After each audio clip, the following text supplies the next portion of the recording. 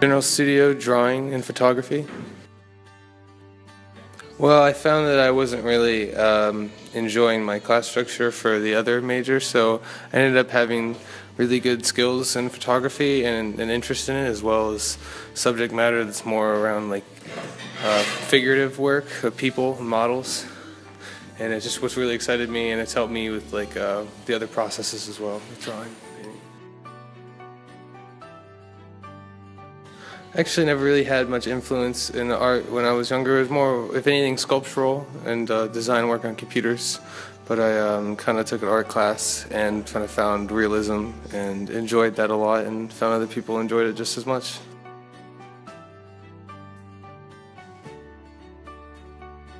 Honestly, photography is just drawing with light, and you just have to understand that light is in itself very, very different than how it's mostly perceived. Is just like, instead of lighting something, there's different temperatures for lighting, there's different ways to light it, there's different intensities of light. And understanding how light works with the inverse square law, and just really getting the technical aspect and just being able to predict what happens instead of guessing.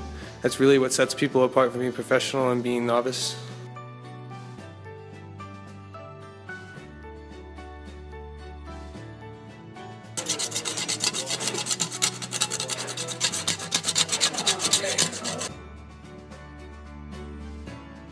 Associate Professor, Program Director of Illustration.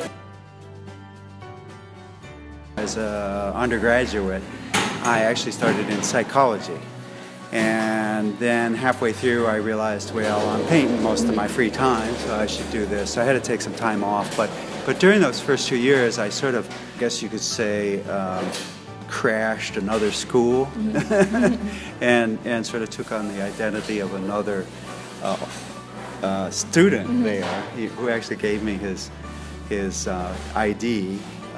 But anyhow, it was, and then when I went back to school, I had taken a year off. When I went back to school, I spent my time doing animation.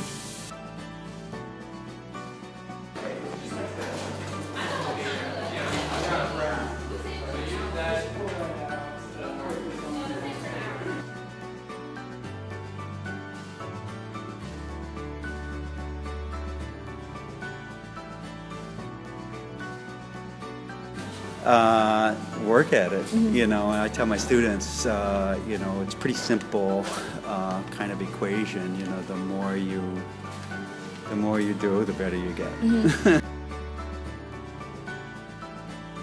What I do, it's my form of expression, but more so than expression, you know, art generally tends to be expression. Illustration is more communication.